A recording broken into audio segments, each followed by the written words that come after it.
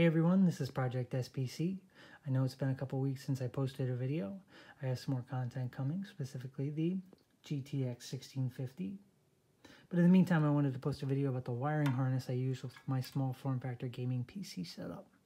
So there's three main parts. There's the female adapter for the Xbox 360 power supply, power adapter for the M.2 to GPU adapter, and the Jst power connector for the Lattepanda Alpha. Let's take a look at the Xbox 360 female adapter. So let's go over the wiring diagram really quick. Depending on your Xbox 360 power supply, you'll either have 2 or 3 pins per row here. The top row is the neutral line, so if you have the 200 watt Xbox 360 power supply, you'll get all 3 pins. And you're also going to get 3 pins for the 12 volts here in the middle. The lower rated ones, the 170 watt, get 2 on the outside. So that's the difference there. There's also 2 wires that sit down at the bottom. One is a 5 volt line, 1 amp, and the other one is a sense for the power supply to turn on. Let's take a look at the back. So you're going to see some wires coming off the back here. The white, green, and brown ones are the original ones that came with the adapter. And you'll see the yellow one that sits there. That one came with the M.2 to GPU adapter. You can see the gauge difference between the wires. I really wasn't comfortable leaving the original wires there for the GPU. The GPU is going to take several amps, 5 or 6 amps. And I didn't trust the wire gauge that came with this cable adapter. So I took that one off. I actually brought it all the way down to the pin and soldered on the yellow wire that came from the M.2 to GPU adapter cable. Up top we have the white and the green. White is a 5 volt line, green is the sense for the power supply. And this brown one over here is another 12 volt line. And on the bottom we have some neutrals. Let's move along to the power connector here.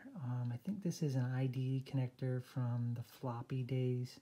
This comes with the M.2 to GPU adapter, and I took the Molex connector, which was on the other end, off and stripped the wires and soldered them on directly. So you're going to see the yellow line soldered on directly here, the 2 neutral lines soldered onto the neutral line for the Xbox 360 power supply here.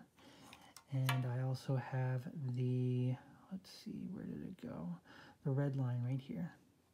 I have the red, which is the 5 volt on the connector here, tied to the white one here, which is the 5 volt line, and it's a lap joint soldered.